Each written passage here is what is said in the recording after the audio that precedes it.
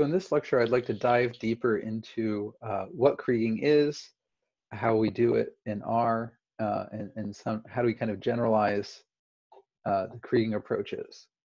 So as a reminder, Kriging is the idea of doing a spatial interpolation, kind of filling in a map of values, using the spatial autocorrelation function as a way of weighting points in a kind of distance-weighted approach. And as noted in the last lecture, we're using that spatial autocorrelation to provide weights. Doing so, we're going to need to choose a parametric function for that spatial correlation. And we're going to get out of this a mechanism of estimating the interpolation error, which is a real key feature. So like I said, one of the key parts of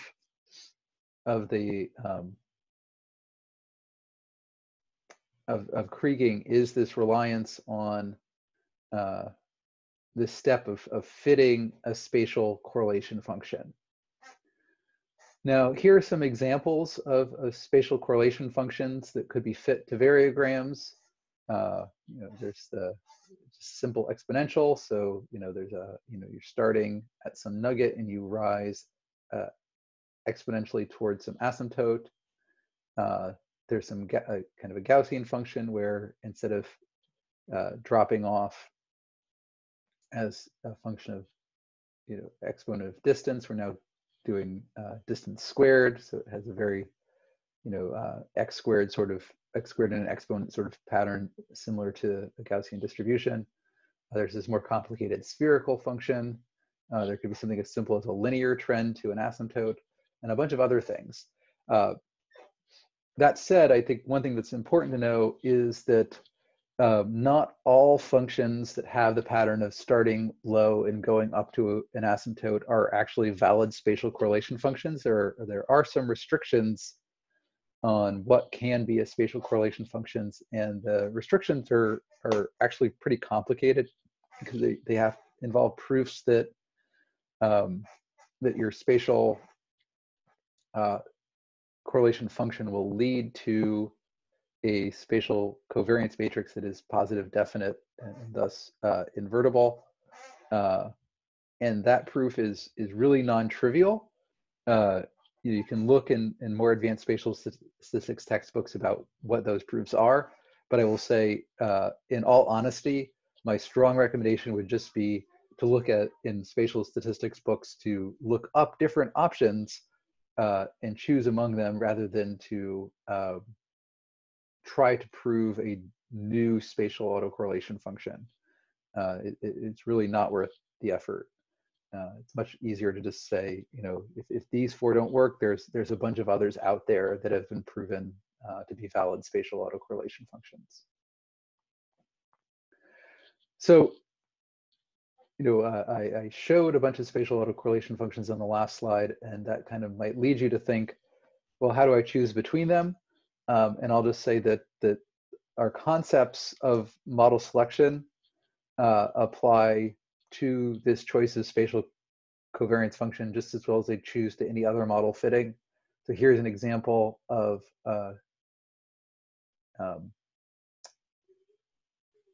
fitting three alternative spatial correlation functions, an exponential correlation, Gaussian, and spherical. Here we're displaying those on the in terms of their parallelogram equivalence instead of their semi-variogram variance. As we talked about before, there's a direct analytical interchange between those two.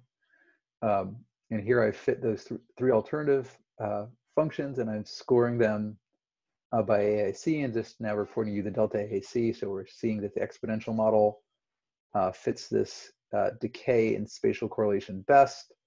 The spherical does second best, and the Gaussian in red does the worst. So here we could fit alternative models of spatial decay to the spatial parallelogram or to the spatial variogram, and then do model selection on that. And then using some functions that we'll go through shortly, you can then do a spatial interpolation And this is the same spatial map that we've seen multiple times in this series of spatial lectures. But now here's the interpolation based on Kriging, which, in many ways looks very similar to our quadratic smoother. It's showing a little bit more nuance in the wiggles, but it's capturing what we had seen before, which was, high means in this area and low means in the bottom right corner and the upper left corner. And then importantly, I can also, in this case, I've added contours to represent interpolation uncertainties, showing, kind of pockets of higher confidence around data and pockets of lower confidence as we move away from data. So these areas here represent areas where we're less confident, and up here is highest contour areas where we're particularly uncertain about what we're likely to encounter there, or less certain. In this case, the data is never actually too sparse, but it's allowing you to say not only what am I predicting there, but how confident should I be in those predictions, which I think is a really, really valuable thing to have in a spatial statistical method. So how do we do that? How do we produce that set of maps? So I'm going to walk you through the steps involved in Kriging to generate these spatial autocorrelations, which, if it wasn't clear already, I kind of would say is widely considered to basically be the best practice for working with geospatial data, is that we should be, doing our mapping and interpolation based on the actual correlation structure in the data. So step one in Kriging is to fit that variance model. So as before, we start by constructing the correlogram so that we get those estimates of correlation. So we pass in our data, we pass in our number of bins, we construct our correlogram, and that is going to spit out these X bins and the correlation coefficients associated with those in the Y direction. Now to fit those covariances functions, I'm just going to rely on maximum likelihood here. So I'm going to construct a likelihood function. So I have a negative sum of a normal likelihood on a log scale. My data is the correlations. My model is this exponential covariance function that takes in these distance bins and a parameter, an autocorrelation parameter, very analogous to the rho in the AR1 model. So it's the scale of autocovariance. And then I need a second parameter, since this is a normal, for the residual error. Cool. So here I'm going to rely on this built-in function for exponential covariance. It's coming out of that R spatial package. And I'm just going to do a simple Gaussian maximum likelihood estimate of that exponential covariance function to what came out of the correlogram. And then I'm going to just numerically optimize that, pass in some exponential function, pass in likelihood, get back parameter estimates. So it's going to give me back parameter 1, which is the parameter for the exponential covariance function, and parameter 2, which is the residual error in fitting that spatial covariance function. Okay, step 2 is to actually Krig the surface. So first, we need to detrend the surface in a way that accounts for the spatial covariance. So when we just did a simple polynomial detrending, we used the surf ls function.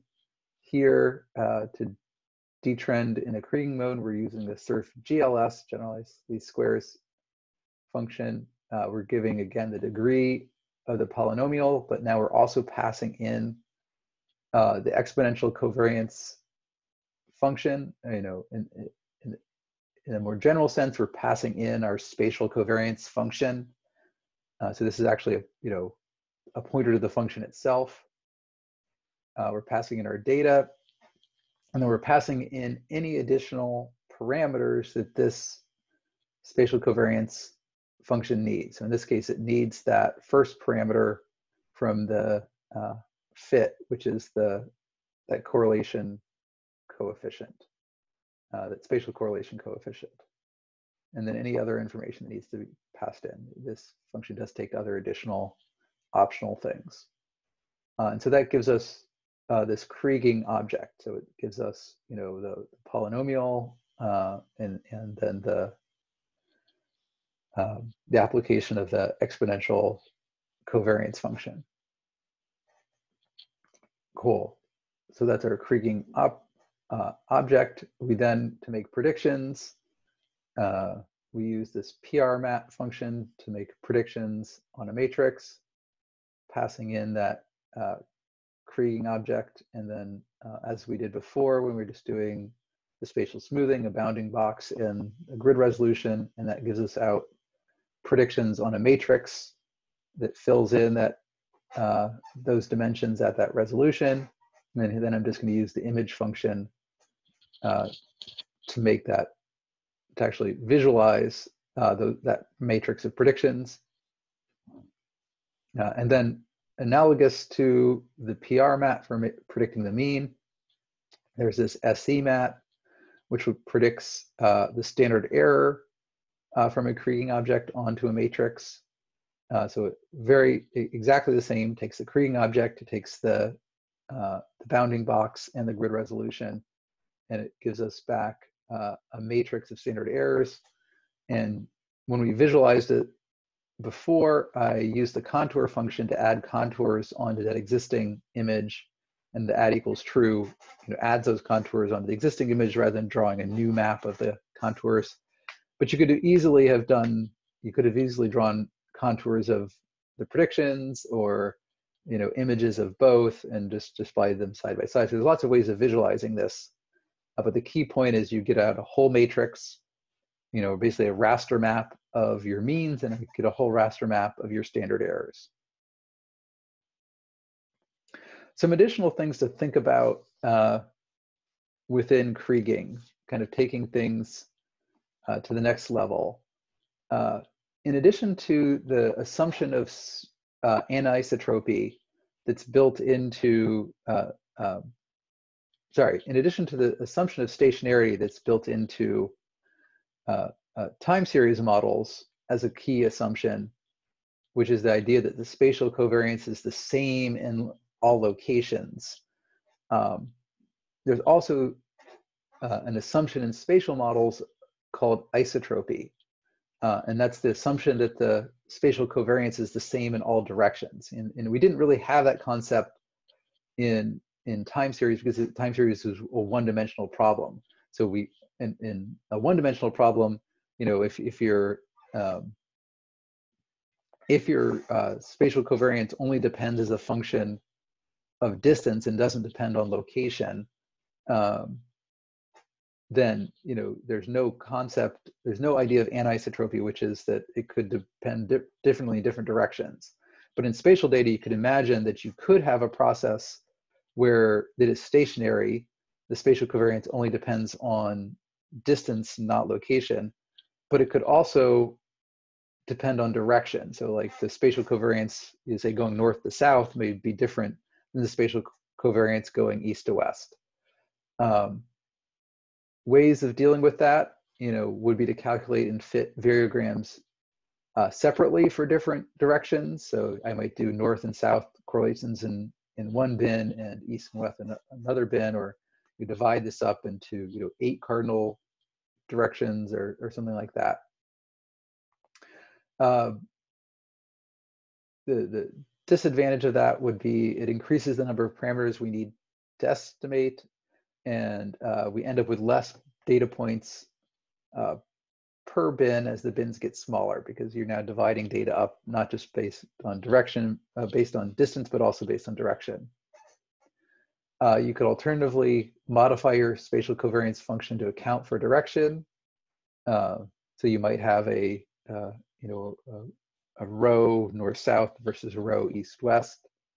You could alternatively fit spatial covariance functions into different subdomains. So we could divide an overall spatial map into different subdomains, and I might fit different correlation functions in different subdomains. So the former really is accounting for anisotropy, the fact that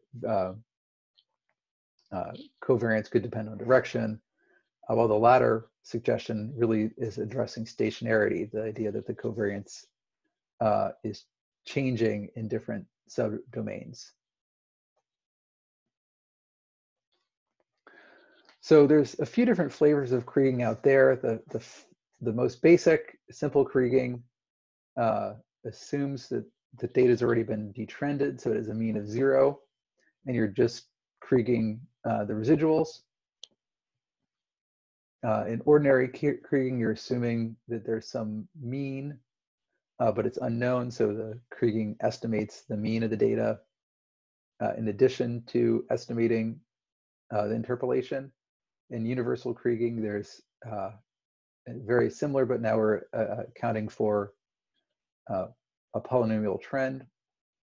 And the last, which really starts transitioning us to the more general idea of spatial modeling, accounting for spatial autocovariance, the idea of co-Kriging, which is the inclusion of inclusion of covariates in addition to just polynomial trends. Because you can imagine that I might have some attribute on a landscape, and there's a lot of spatial autocorrelation to that, but it might be that that spatial autocorrelation is related to some other spatial attribute, so the topography or the soils or something like that. And so if I had accounted for that other spatial covariate, I might actually be explaining a lot of the spatial pattern I see, and that using those covariates actually makes a lot more sense than just saying that it's north, south, east, west that's explaining the pattern according to some polynomial. And then kind of to really set us up for the transition from exploratory Kriging to actual spatial data modeling, it's important to go over some of the limitations of Kriging. So the first one that is worth noting is that when we're doing Kriging, we're assuming that variogram model is known. So we did it as a two-step process. We had one step where we fit the spatial variogram, and that gave us parameters for that model and a residual error. And then we use that in the next step to make predictions. And when we use it in the next step, we dropped that residual error, and we dropped the fact that there is parameter uncertainty associated with that parameter. So the spatial interpolation that we do in Kriging, where we get a standard error out of it, that standard error that we get out of it is just the interpolation uncertainty. It is ignoring the parametric uncertainty in the spatial covariance model, and the fact that the spatial covariance model is imperfect. So we have this problem that we're fitting the variogram model separate from the overall model fit. It's not done part of fitting an overall model. It's done in two parts. And it's also worth noting that the fitting of the covariance function is not done on the data directly. It's actually done based on these binned means of n-squared pairwise differences. So in some sense, your sample size is inflated because you're now looking at n-squared pairwise differences instead of n data points. But it's also somewhat arbitrary because the power in your estimation is very sensitive to the number of bins you happen to choose. So it's not actually using the actual distances between points, it's using this binning approach. So we have the separation of detrending and autocorrelation. And so we're missing uncertainties. We really can see that we should be doing everything all at once. We should be fitting the spatial error covariance matrix and accounting for its uncertainty and propagating it all at once. The other thing that's notable about Kriging is it's good if our goal is prediction, but sometimes what we want is just to account for the spatial autocorrelation in our errors. So sometimes what we're interested in is the relationship between some x and some y, and we just need to account for the fact that because those x's and y's show up at specific spatial locations, they might be spatially autocorrelated. So similar to time series analysis, traditional Kriging, I think, is good as an exploratory data analysis approach, but ultimately what we want to do is move on to fitting true spatial models where we're fitting the whole model at once. With that, I'm going to wrap up this section on kind of traditional approaches to Kriging, and then we'll transition in the next lectures to actual spatial data models. Thanks.